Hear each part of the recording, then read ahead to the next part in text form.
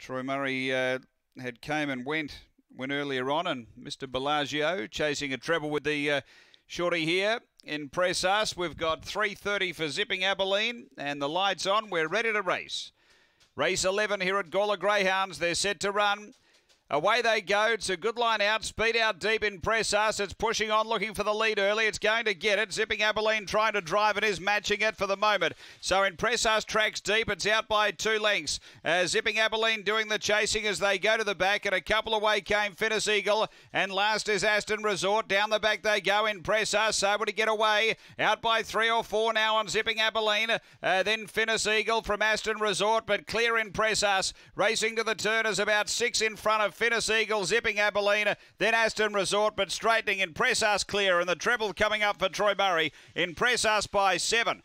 Second, Zipping Abilene, third, Aston Resort, and Finnis Eagle. It was back at the tail end. Time here is around the 37.60.